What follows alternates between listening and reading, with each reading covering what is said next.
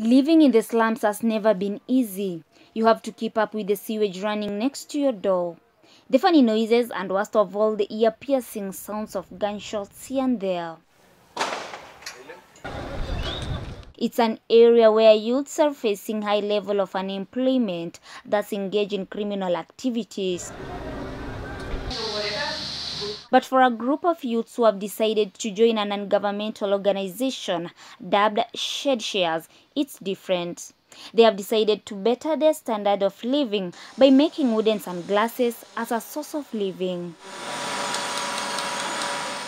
We partnered with World Vision Kenya and World Vision Finland, and we are still continuing that partnership.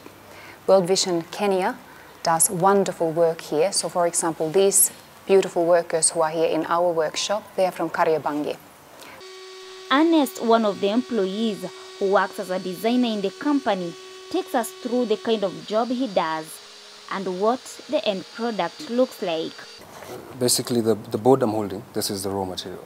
Yeah, this is the plywood from the birch tree where the material is gotten from. So basically, once the wood is cut with a laser cutter, it is as flat like this. So from here, it's supposed to be bent to appear like this so that they can actually follow the temple of your head. So at the end of it all, this is the product you have. With each glass going for 8,700 Kenyan shillings. Even a beneficiary from Kariobangi slums is glad that she had to abandon the bad means she used to get money to feed her siblings. She says through this program, she has gained a lot of knowledge through which she can afford to live a decent life through the money she earns. Before nipate hii job, nilikuwa nafua Kia Michael, slum ingine inaitwa Kia Michael. Niko na odo ya kufua ni kidogo, juu saa zingine unazienda ufulie mtu so mbili.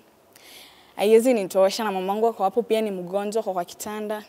Ikabidi ni join madem.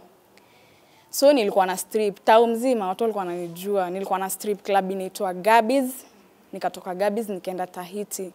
Hii kazi ni nice juu. Mimi niko sure iezi go down, iezi ishati hivyo.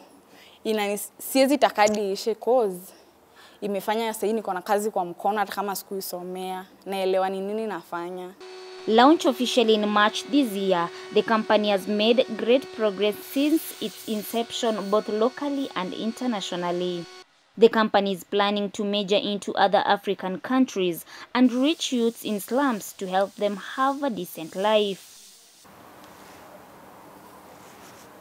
Shed Shares, in partnership with World Vision Kenya and World Vision Finland, came up with these quality wooden sunglasses to help youths living in slums learn essential skills and finance. Jamie Kiboi, KUTV.